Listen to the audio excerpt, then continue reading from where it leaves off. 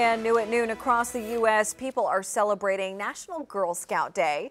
And right here in Green Country, a local Girl Scout is being recognized for her outstanding academic accomplishments. 2 Works for You's Giselle Puente found out how the organization has helped with her future goals. The Girl Scouts of Eastern Oklahoma is recognizing a Sopopo High School student who's been accepted to one of the top aerospace colleges in the nation, Embry-Riddle. 18-year-old Haley Brooks says she joined the Girl Scouts when she was in kindergarten. She's earned numerous badges throughout the years and continues to be inspired by the organization. After her first space academy through Girl Scouts destinations, Haley says she fell in love with the STEM fields: science, technology, engineering, and math.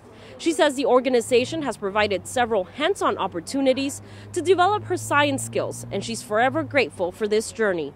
It feels great being into science and being able to tell the kids around me that they can do it too. I know a few little younger girls who kind of look up to me. She recently earned the Girl Scouts Juliet Low Leadership Society Scholarship for $1,000. She wrote an essay on her experience with the Space Academy and the Girl Scouts. Haley told me she wants to be an aerospace engineer, and she's definitely on her way. Reporting in Tulsa, Giselle Puente, 2 Works for You. And congratulations.